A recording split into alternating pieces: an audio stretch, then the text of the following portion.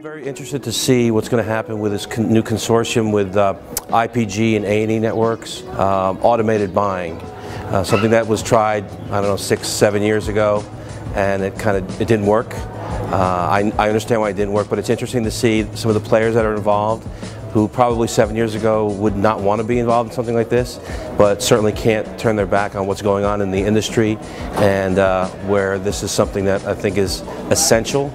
And as long as sales teams can be preserved to do the job that they're supposed to do to sell their media brands, it'll be really interesting to see how this thing works out.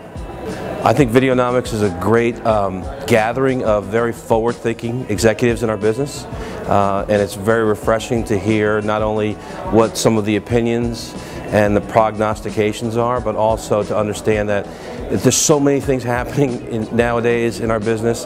It's virtually impossible to stay on top of all of it, and this is actually a great place to really, be on top of what's going on, what are some of the new things, and that's why I love it. One of the hardest things that we all have to deal with is time, or the lack of it, and when the ecosystem was a lot simpler, everyone had more time to either learn about each other's business and transact business.